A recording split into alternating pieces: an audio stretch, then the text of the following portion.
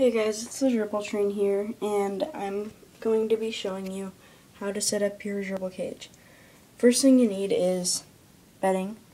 You need about 2 to 4 inches of bedding, I guess. 2 at the lowest. About half the tank is the highest. Make sure they can stand up and make sure everything can fit in their tank before you fill it too much.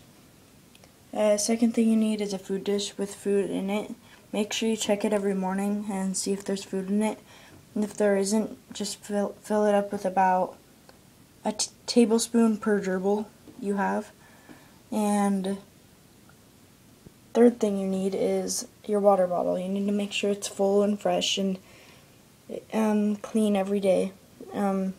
Make sure it's not dripping too much. If it is, then you might want to buy a new one, or else your bedding will mold. This bedding is pine bedding, I know, but I found out it's bad for them by Big Bang 2PM 96. She's really great. Watch her videos. This is pine, but it has Carefresh mixed into it so that the aromas aren't so bad. But I'm going to be switching to Carefresh on Friday when I get my allowance. So yeah, and then also fourth thing you need is a chew toy. They need a chew toy because of their teeth are always growing during their life, and they need something to chew on to wear their teeth down. Well, one thing they have is this chew stuffed log. They chew on it sometimes, but they bury it a lot, and then they find it later. Hi, that's Puffs, I think. No, it's Coco. And fifth thing you need is a house. They need a house to make sure that they feel safe and cozy when they're sleeping, and to make sure they have somewhere to run to if they're scared. So they need that. And then sixth thing is optional, but I would recommend hay, Timothy hay. This is KT Timothy hay. They love it. They eat it. They nest with it. But it has a lot of fiber in it. It's made up of fiber pretty much. So I would use that. And I know I do not have a wheel.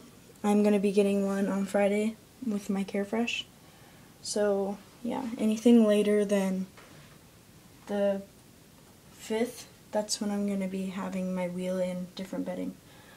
So yeah, don't worry. I'm getting rid of this gross bedding. I hate it. And I'm getting a wheel. Oh, and seventh thing is also optional. You can make a name tag. I just cut out a Cocoa Puffs cereal box, and I put an and in the middle, so it's Cocoa and Puffs. Yeah.